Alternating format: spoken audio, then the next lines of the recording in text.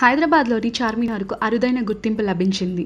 ఢిల్లీలో జరిగిన కేంద్ర ప్రభుత్వ స్వచ్ఛ భారత్ మిషన్ సమావేశంలో దేశంలోని 10 ఐకానిక్ ప్రాంతాలను ఎంపిక చేసింది. ఆ జాబితాలో చార్మినార్కు చోటు కల్పించారు. చార్మినార్ను స్వచ్ఛ ఐకాన్గా తీర్చిదిద్దడానికి NPTCకి కేంద్ర ప్రభుత్వం అప్పగించింది. రాష్ట్ర ప్రభుత్వ సహాయ సహకారాలతో పనిచేయాలని కేంద్ర ప్రభుత్వం కోరింది. చార్మినార్ను ప్లేగు వ్యాధి నివారణకు సూచనగా మహమ్మద్ కులీ కుతుబ్ షా 1591-92 సంవత్సరాల మధ్యలో చార్మినార్ను నిర్మించారు.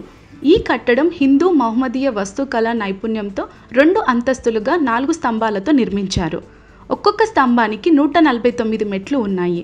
దేశ విదేశీ పర్యాటకులు అనునిత్యం చార్మినార్ను సందర్శిస్తారు.